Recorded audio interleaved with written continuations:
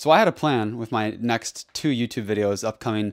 I was going to first start with why I bought the Razer Blade 15. It was a big mistake.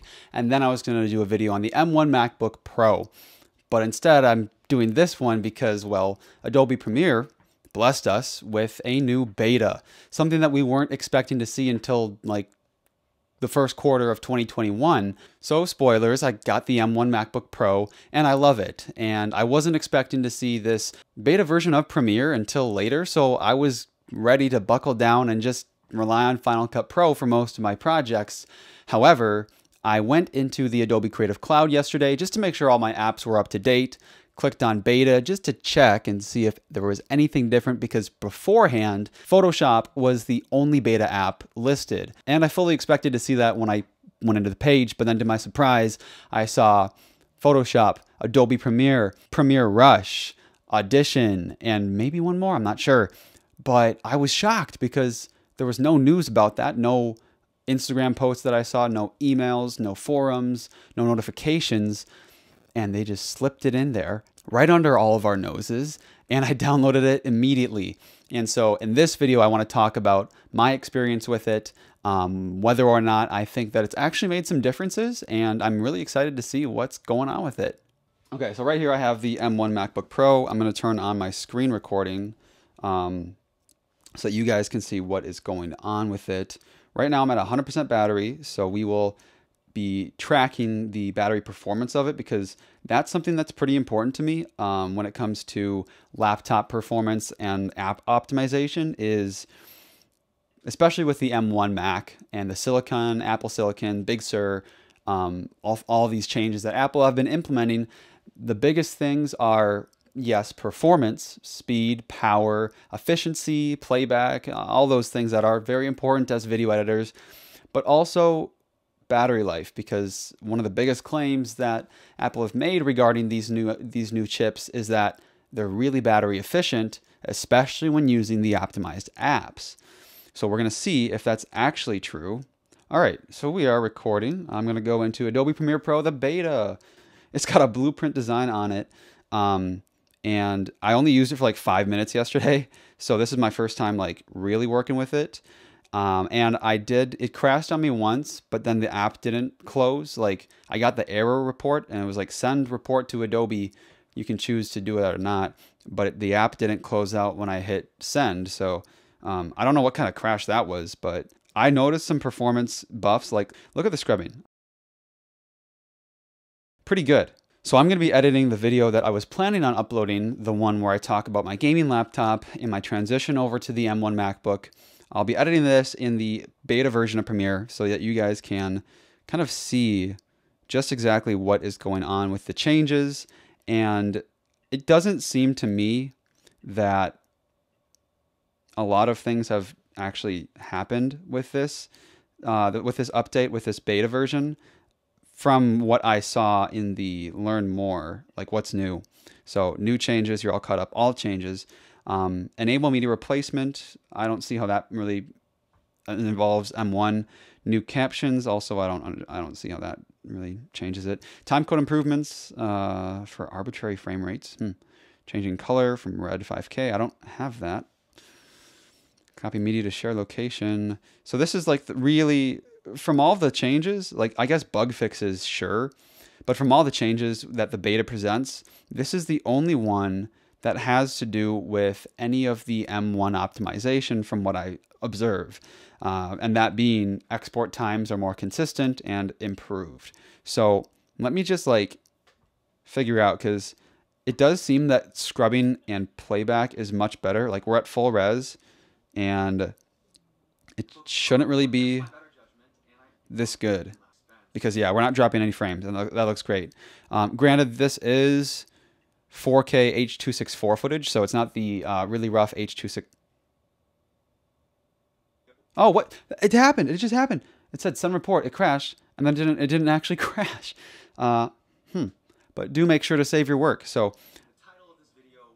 playback's great. I'm curious. We'll test out the export. So let's just get this going here. I'm gonna do my regular export settings.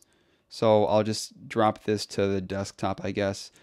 Because, oh wait, no. Because if I do it to the desktop, It will probably export faster than if I were to do it to the external SSD, just because the M1 SSD is nuts blazingly fast. So for an actual like real world use, this is what I would do. So we will throw that there. I will call this just test. So before the beta version came out, when I was in Premiere, I didn't export at all for this project. I was just working in Premiere for about 2 hours, and it took about 45% of the battery away in 2 hours, which is, I guess, comparable to what the Intel MacBooks would have performed, because I was running the Intel version of Premiere. So that makes sense to me why it took so much battery. But at this rate, with 2%, while I'm exporting, because exporting, like I said, punishes your battery life more than just editing does, from my testing, from my experience, this is looking very promising. Oh, yo, the video is actually black. Wow, okay. Now I'm curious. I'd like to try it on the actual SSD, on the M1 SSD, because I do know that it is much faster than my Samsung T7. So we'll put it on this SSD as the desktop. Maybe beta actually fixed that. So maybe you don't have to put that LUT on, because if you do, it makes it black. So I'm going to hope that they fix that. And we're at the same settings, 40 megabits per second and 4K. And it still says my estimated file size is just disgustingly massive. I hope that's not true. I'm actually going to check the file size of this one, because it said it was 81 gigs in the estimation window, and it ended up, what? I'm so confused. 1 megabyte? All right, I did that so wrong. So don't add a LUT when you're exporting. Don't do it. I started the timer. Honestly, the temperature performance of this computer, the thermals are incredible. If I was doing this on my Razer Blade, which is not behind me, if I was doing this on my Razer Blade or even a previous MacBook Pro, like, we would be hitting 99, 100 degrees Celsius pretty much the second that we started the export. But we're only at 75. That's just nuts. I'm really liking the performance. I'm liking what I'm seeing. And RAM is doing well. Same thing here. How are we doing on the CPU? And of course, Activity Monitor and other monitoring apps such as TG Pro will affect your RAM and whatnot. I'm not entirely sure like where the throttling temperature point is on the new M1 chips. Probably somewhere closer to the triple digits, I would assume. But yeah, I'm not entirely sure about that. See, I'm not so worried about all the details that come with the Premiere Pro beta. I'm mostly excited because when it came to optimization, right out of the floodgates, basically, DaVinci Resolve had it available for their program, the optimization with the M1, and Final Cut obviously was optimized immediately, and Premiere was like the third one just sitting outside of the fence. And I was really nervous about that because I do a lot of work in Premiere, and it does enable me to do things that I can't necessarily do in Final Cut because I don't know how, and especially in DaVinci because I don't know how. And I was worried that I would have to learn DaVinci, which wouldn't be a bad thing. Like, that would be a blessing. But I was worried that I would have to like switch over because of this, not cripple, but just the fact that there wasn't an optimized Premiere. And I didn't want to have to deal with 45-minute export times. Just to check in with you guys, right now we're at 72%, and the time elapsed has been 5 minutes even right now. And so checking in on the battery life, we're at 93%, and we've been using Premiere basically exclusively exporting for around 20 minutes.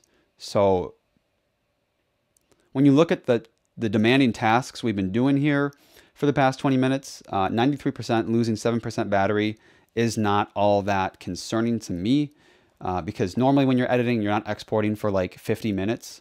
Obviously with battery life, this is the worst case scenario. We're exporting, doing the most demanding thing that you could be doing within Premiere, and we've been doing it pretty much constantly for 20 minutes. And the really cool thing is that I did the math. With this worst case scenario of battery life, if you were to export straight for 4.76 hours, that's how long the battery life would last before the laptop would die. And when you compare it to what Apple said, oh, it's done. Took 7 minutes writing to the SSD. It actually doesn't seem to make a difference which SSD you use, or as long as they're both like relatively fast. I'm excited for this. Holy cow, this changes things quite a bit for me, because now I have actually the option to use Premiere. Let me know what you guys think of this video. I hope you enjoyed it. It was kind of a quick one off the cuff. I didn't script it or plan anything out really for it, because I just saw the update yesterday, hopped right on it, and wanted to make a video talking about it before it becomes irrelevant. So download it for yourself if you have the M1 MacBook or the Mac Mini. Let me know what you guys think about the whole state of the Apple Silicon, not controversy, but just the new innovation. It's pretty exciting in my opinion. So I hope you guys enjoy this one. We'll see you in the next video talking about gaming laptops and Intel versus M1.